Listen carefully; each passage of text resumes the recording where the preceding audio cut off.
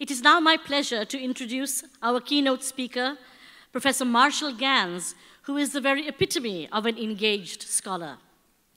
Marshall Ganz grew up in Bakersfield, California, where his father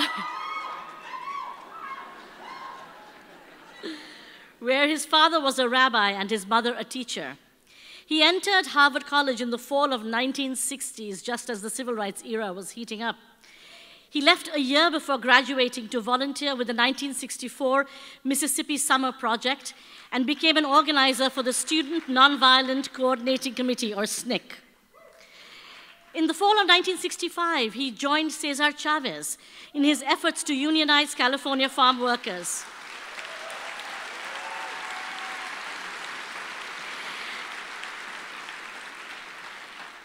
And worked with the United Farm Workers for 16 years.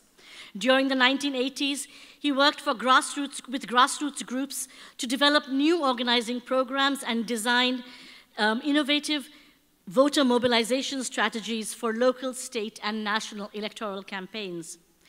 In 1991, in order to deepen his intellectual understanding of his work, he returned to Harvard after a 28-year leave of absence and completed his undergraduate degree in history and government. He was also then awarded an MPA by the Kennedy School in 1993, and he completed his PhD in sociology in the year 2000. Today, he is a senior lecturer in public policy at the Kennedy School of Government at Harvard, where he teaches, researches, and writes on leadership, organization, and strategy in social movements, civic associations, and politics. His newest book, Why David Sometimes Wins, Leadership, Organization, and Strategy in the California Farm Worker Movement, was published in 2009 and earned the Michael J. Harrington Book Award from the American Political Science Association. Please join me in welcoming Marshall Ganz.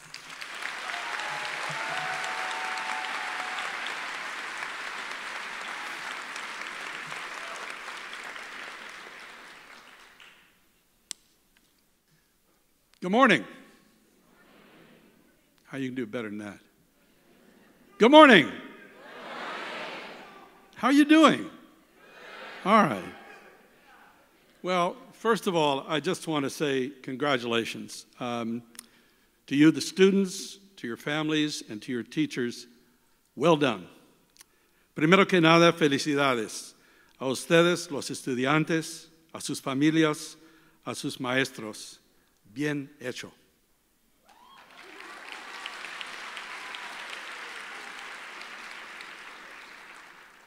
To the students, clearly it's a day to honor your achievements, but also a day to honor the sacrifice, hard work, and inspiration of all those without whom many of you, many of us, would not be here.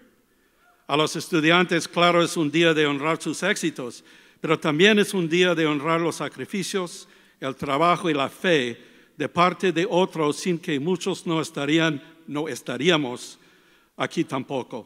Por eso les invito un aplauso fuerte para todos. I invite you an applause for everyone.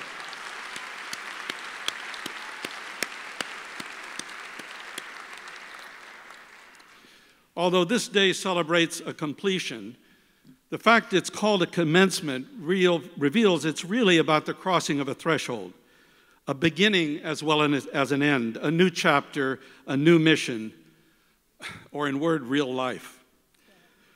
But what I'd like to talk to you, that's what I'd like to talk to you about, not life in general, that would take more than 15 minutes, but about leadership in particular. In particular, the kind of leadership that you may have the opportunity to exercise and to offer. Leadership in organizing, leadership in action, leadership in change. But I want to be clear what I mean by leadership. The term is used for so many things. For me, it's best summed up in three questions posed by a first-century Jerusalem scholar, Rabbi Hillel, who, when asked, "How am I to understand what I am to do in the world?" responded with three questions. Ask yourself first, he said, if I am not for myself, who will be for me? Now, this isn't a selfish question, but it's a self-regarding question. If I presume to lead, then I need to know what I'm about. What do I value? What do I bring? What's in it for me? To be for myself is to honor the sources of my own worth, respecting my limitations and building on my strengths. But second, he said to ask yourself, if I am for myself alone, what am I? Because to be a who and not a what is to recognize that we exist in the world in relationship with others. And our capacity to realize our objectives is inextricably bound up with the capacity of others to realize theirs. And finally, he said, ask yourself, if not now, when? That didn't mean, that's not advice to jump into oncoming traffic. What it does mean is that because we can never know the future, action always entails risk and therefore requires courage. But that we can rarely learn how to do what we need to do well enough to achieve it without beginning to do it. In other words, understanding flows from action. It does not precede it. It's like learning to ride a bicycle. You learn to ride a bicycle by studying bicycleology? I don't think so. Getting on the bike, accepting the falls, and finding the courage to keep falling because it's the only way you know you can learn to keep your balance. That's what it's all about. So understanding grows out of action. So for me, leadership is about the interaction of all these three: self, other, and action. The fact that there's questions, too, is very important because it's an invitation to understand leadership as not being about having all the right answers, but rather having the right questions. It makes sense. Do we need leadership when everything's working fine? When everything's going great? When do people say, where's the leadership? Isn't it when things break down, there's new challenges, we don't know what to do? It turns out, in fact, the domain of leadership is not the known, but the unknown. Not the certain, but the uncertain. Not control, but adaptation. In a word, about learning, learning, and learning. It is about learning much more than knowing. So the definition that I've come to use for leadership is this: it's about accepting responsibility for enabling others to achieve shared purpose under conditions of uncertainty. That doesn't sound exactly like a diva theory of leadership, does it? It's not. It doesn't even sound like an entrepreneurial theory of leadership where there's one person with a brilliant idea and gets everybody else to fall into line. It's a notion of leadership as engaging with others around the work of developing shared purpose and mobilizing the capacity to achieve those purposes. That's the understanding of leadership I want to share with you. Now, so first question, if I am not for myself, who will be for me?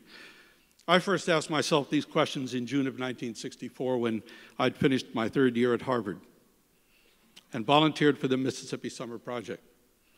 The theory of the Summer Project was that since the law did not protect black people trying to organize in Mississippi, they would be jailed, beaten, or worse, it might protect white people from the North coming to organize in Mississippi. So why not try to bring the law to Mississippi by bringing people the law might cover to Mississippi? That was the strategy. Some 300 of us were gathered for training at a college in southern Ohio, getting ready to go to Mississippi the next morning. When we got word that 3 of our party, James Chaney, Andrew Goodman, Michael Schwerner, had disappeared. They'd been dispatched a week earlier and the day before sent to investigate the burning of a black church in Philadelphia, Mississippi, and had not been heard from since. So Bob Moses, appropriately named, a very soft-spoken guy, our lead organizer, called us together in an auditorium much like this one, about 300 of us. And Bob's a soft-spoken guy. He went up on the stage alone. He told us, our 3 brothers have not been heard from. We don't know what happened, but we do know what happened. They're gone. I would like to tell all of you, go home. You're not needed. It'll be okay. There's no shame, but I can't. I have to ask you to go. We need you to go. And then there was silence. I sank into my seat like everybody else in the room, asking myself, what in the hell had I gotten into? This was one of those minutes that seemed like an hour. Was this for real? What was I doing there? My father was a rabbi, and we had lived in Germany for 3 years after the Second World War, where he served as a chaplain in the American Army. Most of his work was with Holocaust survivors, people I met in our home whose lives had been shattered by that horror. But my parents interpreted the Holocaust to me as being not simply about anti-Semitism, but about racism, and that racism kills. Not a complicated political or ideological question. Racism kills. We were going to Mississippi to fight the institutionalized racism that has been central to our country's history since its founding. As a rabbi's son, I had to go to all the service religious events. I don't know if there's any PKs here, like preachers' kids, I don't know. You have to go to everything. You're also supposed to be perfect, which is a different issue. But the one I really liked was the Passover Seder, the celebration with food of the story of the Exodus, the journey of a people, my people, from slavery to freedom. And at one point they turn to the children and they say, you were slaves in Egypt. And I say, wait a second, I've never been a slave. I've never been to Egypt. And eventually came to understand that what that meant was that this story is not the property of one place, one time, or even one people, but is told generation after generation, and you had to figure out where you were in it. Were you with those guys in the chariots with those horses chasing those people, or were you with those people trying to find the land of promise? The civil rights movement literally told the same story in the same language about the same promise. And as I looked around the room, my peers, 18, 19, 20 years old, all young people, come of age with a critical eye on the world we found and almost of necessity hopeful hearts. And there we were, sitting in silence, asking ourselves, what have we gotten into? Did we really care that much? At that point, a young African-American woman, a SNCC organizer, Jean Wheeler, stood up in the back, and she began to sing. They say that freedom is a constant struggle. They say that freedom is a constant struggle. They say that freedom is a constant struggle. Oh, Lord, we struggled so long, we must be free. And then they say that freedom is a constant dying. We've died too long. We must be free. And as she began to find her way out of the room, one by one, each person got up, fell in behind her, marched out of the room, and the next day, we all went to Mississippi. Well, that moment changed my life. My career went through many changes, but not my calling. And what was that calling? Let me go to Hillel's second question. If I am for myself alone, what am I? In Mississippi, I began to learn the power of relationships, where, with all due respect to Harvard, my real political education began. On any measure of well-being, housing, healthcare, education, jobs, whites were here and blacks were here. But we also learned the difference between charity and justice. Bringing a few books or medical supplies, a charitable response, was a kind thing, but it wasn't going to change anything. Justice isn't satisfied observing a problem, but demands to know why there is a problem. And that's when everybody gets nervous. You quickly learn that if some people are losing, others are benefiting, often at the expense of those that are losing. So if you want to take that one on, you find yourself in the middle of a fight, because the problem is not one of information or education or technology. The problem is quite simply one of power. It's a word we don't hear that much these days. Blacks at the time in the South had no political rights, couldn't vote. Economically, agricultural workers were excluded from all the labor laws that were passed in the 1930s. And I'd never had the experience of going up to someone twice my age who would stand up, offer me his chair, not look me in the eye, introduce himself with his first name because he was black and I was white, and that went on thousands of times a day across the South between blacks and whites. So put together the political and the economic and the cultural powerlessness, and you begin to get the picture. So where do you go to get some power? How do you fix a power problem? Well, some people said you go to where the power is, and in those days we thought it was Washington, D.C., and so People went to Washington, D.C. Hi, could we have a little bit of your power to fix this problem down here? Well, you can imagine how that went. We need more data. We need more research. Testify before our committee. Well, these things take time. 300 years? Well, these things take time. So what we quickly learned was that unless the people with the problem could also become authors of the solution of the problem, it would never be solved. It would never be solved. But that's a problem. But there's a dilemma there because they don't have any power. So what we learned was there's a difference between resources and power. And we learned that while many communities lack power, they're not entirely lacking in resources. And the challenge of an organizer, the leadership challenge, was to figure out how to enable a community to turn its resources into the power that it needed to create the change that it wanted. Now that sounds pretty abstract. So let me get pretty concrete. Let me get very concrete.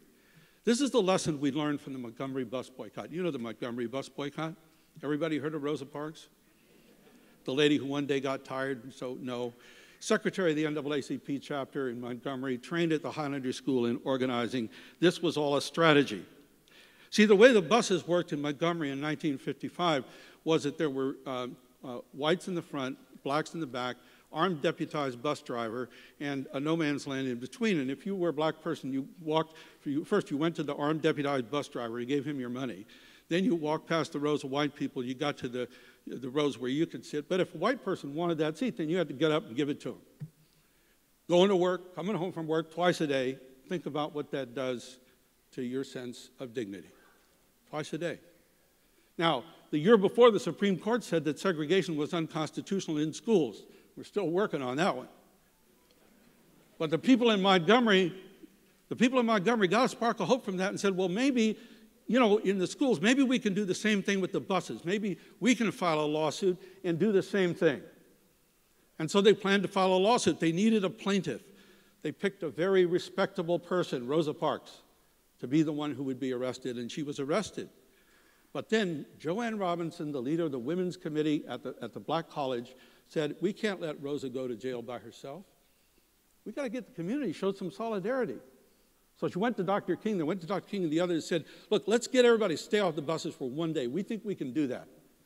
So they leafleted the churches. That following Monday morning, when the buses began to roll, there's a great account of Dr. King up early looking to see who was on the buses, and not a single black face was on any of those buses. And that community began to look at itself differently from that point on. Look what we did. Look what we accomplished. And they decided to turn one day into what became 1 year. Because what they discovered was they could find power not by looking up, but by looking down. And when you look down, what do you see? What does everybody see when you look down? You see your feet. And if they used, and it turned out everybody in that community had feet. And if you used your feet, instead of using those feet to get on the bus and give the bus company your bus fare, use those feet to walk to work, and it wasn't just one person, but it was everybody. It turned out the bus company was dependent on the community more than the community on the bus company. It took a year, but in a year they won, and that is how you turn resources into power.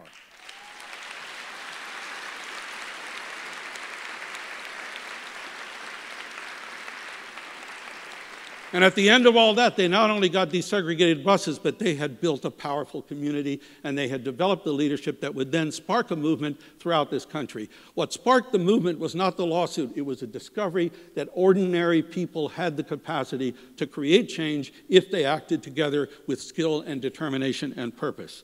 And that takes skilled leadership. That takes skilled leadership. Dr. King learned in the Baptist Church. Rosa Parks was trained at Highlander School. E.D. Nixon, another of the leaders, was trained on the Sleeping Car Porters Union, the first major black union in the United States. They learned the tools of organizing and of leadership. So that is where I got hooked. The idea of recruiting, developing, training leadership, building community around that leadership, and enabling communities to turn their resources into a source of power. Leadership not providing services to grateful clients. Leadership's not marketing products to consumers. But leadership as bringing members of a community together to become a constituency, which from the Latin constare means to stand together. In other words, enabling a community to master the tools needed to come together, decide together, stand together, and act together. I left Mississippi in the summer of 1965, but instead of going back to school, I'm afraid I wrote them a rather arrogant letter. How can I come back and study history when we're busy making history?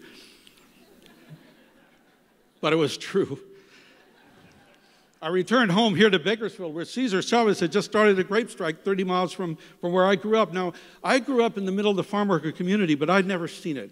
I had to go to Mississippi to get educated about race, power, and politics in America and get what we called Mississippi eyes to come back home and see, oh, here was another community of people of color, also without political rights, also without the economic protections of other workers. And guess what? California has its own rich history of racial discrimination and segregation going back not only to the native peoples, but to the Chinese at the turn of the century. And as late as the 1950s, people were desegregating movie theaters in LA that had whites downstairs and Mexicans upstairs. It turns out Mississippi was not an exception to America. It was an example of the America we needed to change. So,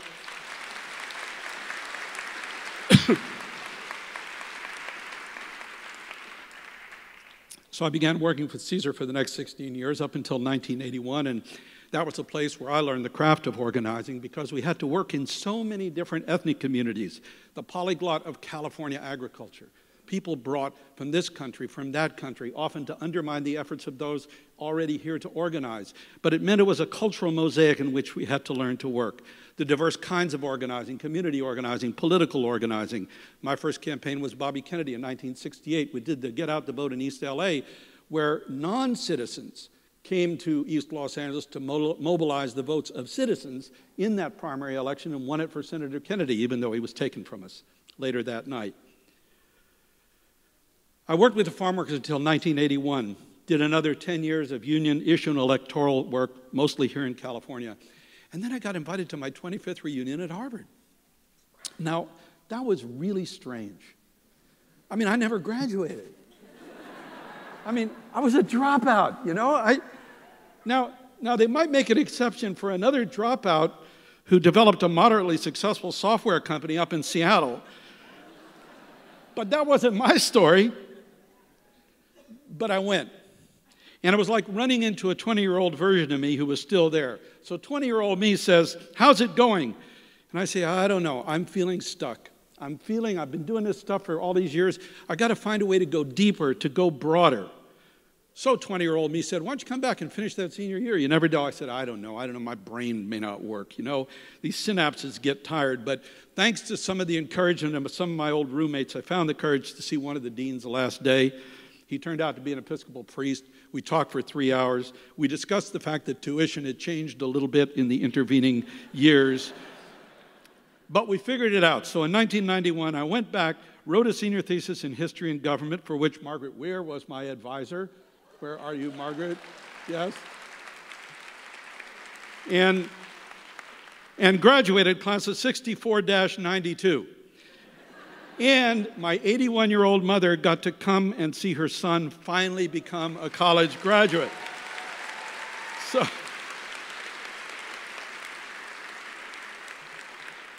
but I got the bug, so went on to the Kennedy School for an MPA and the sociology department for a PhD, where I also had the privilege of studying with Marion and with Irene, who were we were all in the same cohort there together. I was on the elder end of that cohort, I'm afraid. While working on my PhD, I was asked to design a course on organizing at the Kennedy School.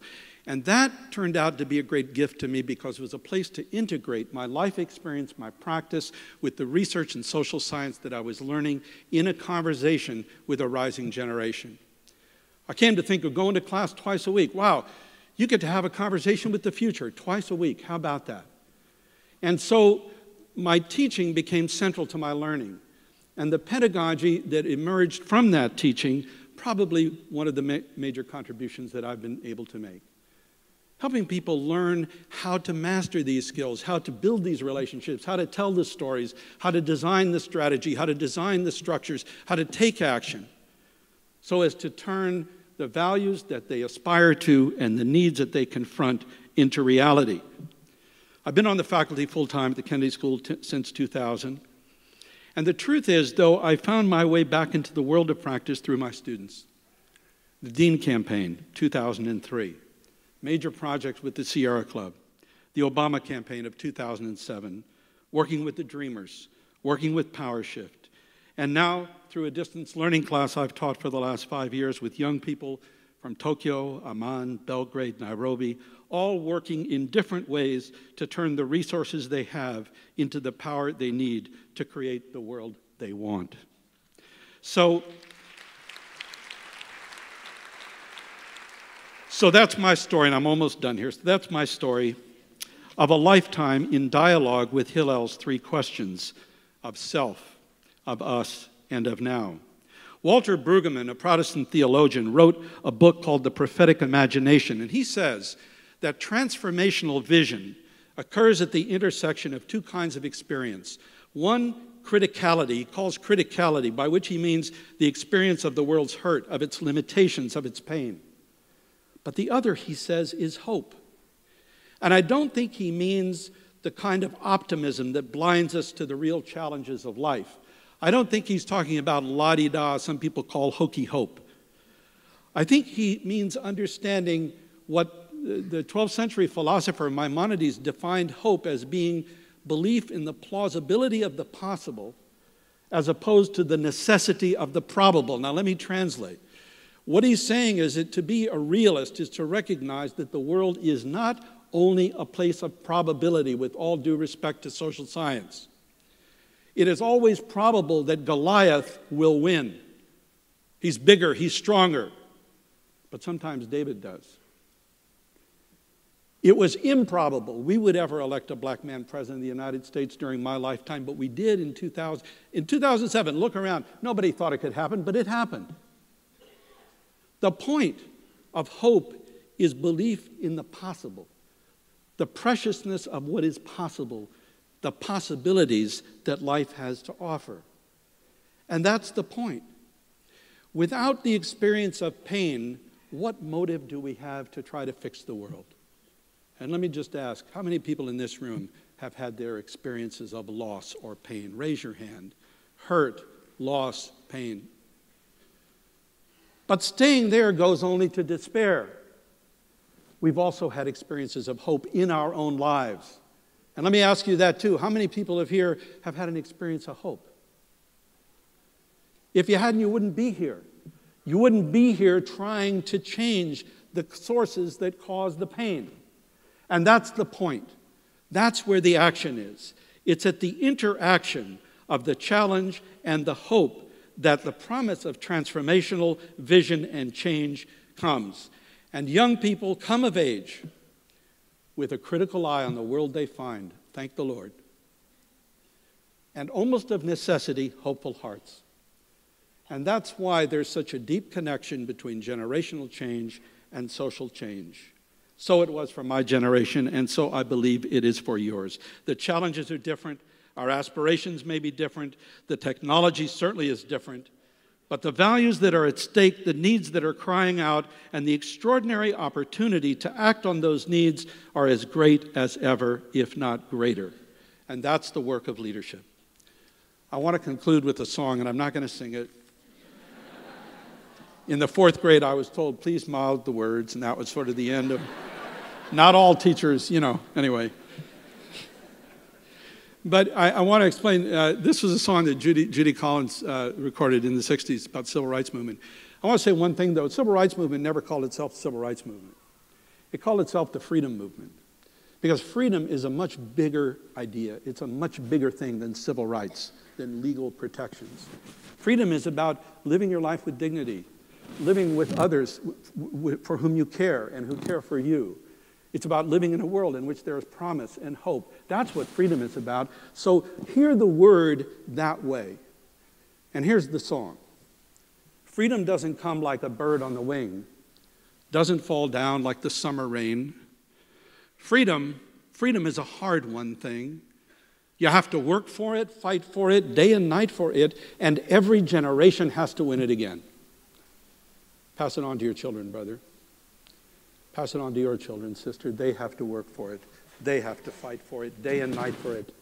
And every generation has to win it again. Pass it on to your children. Pass it on.